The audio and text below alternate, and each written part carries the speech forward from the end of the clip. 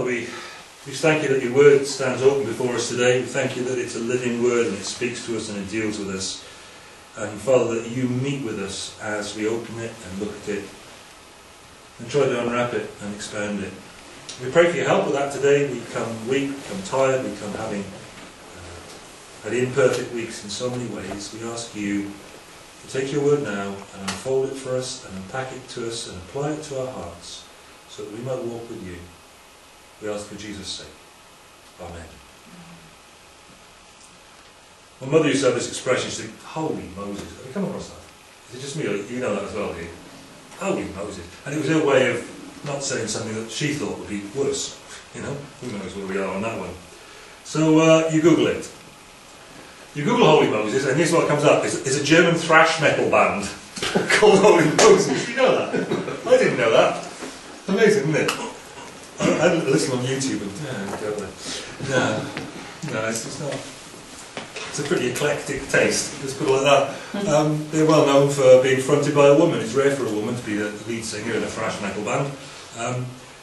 And also for being one of the very first German thrash metal bands, because you don't think German thrash metal usually Holy Moses.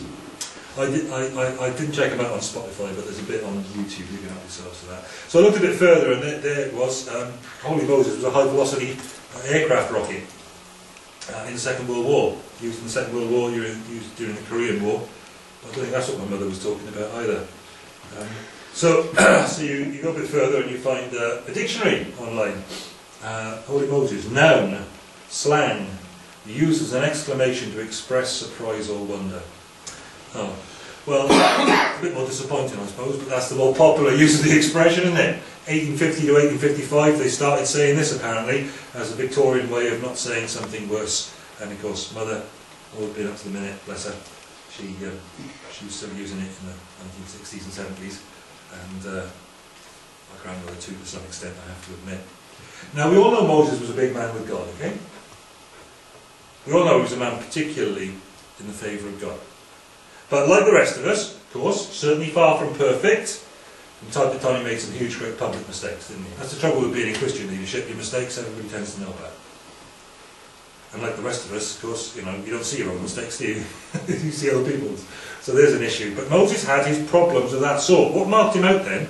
What could have marked him out as a cherished personality in the eyes of God?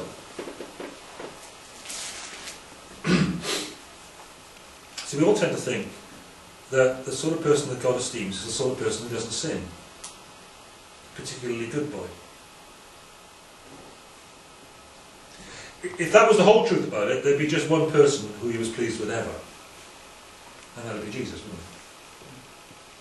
So when you think about it, that can't actually be right. That God is pleased with, you know, good boys. It's not like Father Christmas letters. You know, where Father Christmas brings a present for the good boys and the good girls. There's got to be more to it. So how does Hebrews tell us that he went about living as a sinner who was right with God?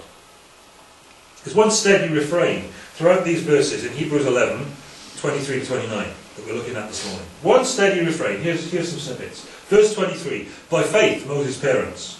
That's interesting. We'll come back to that. Verse 24, by faith Moses. Verse 27, by faith he left Egypt. Verse 28, by faith he kept the Passover and the sprinkling of the blood. Verse 29, by faith, the people now. Somewhere along the line, the people that he's leading have picked this up. By faith, the people passed through the Red Sea as if on dry land. There's a chain, there's a link, there's a progression.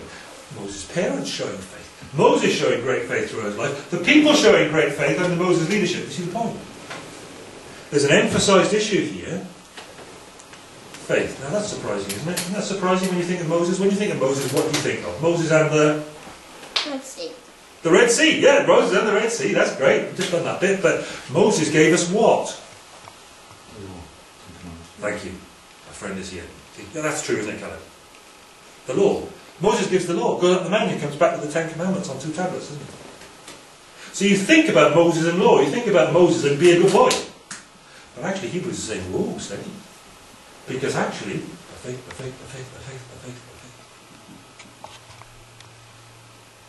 It wasn't by law that Moses did all these things that he did, taking the people out of Egypt and so on. It wasn't by effort or by religiosity or by being good that he achieved these things. It was by the power of God. And power of God gets put forth by bringing people to faith and trust and walking with God. Even way back there with Moses. Now, Hebrews is written to second generation Hebrew Christians. It's written to people who have a Jewish heritage that isn't so far away. Granny can tell you all about it. But they've come up in Christian homes because their parents have been converted. And the temptation to go back there is huge on them, and this is the purpose for which, primary purpose, for which Hebrews is written in the first place. This is why we've got the epistle to the Hebrews. And look, it's emphasising Moses, not by law, not by ritual, not by rigmarole, by faith.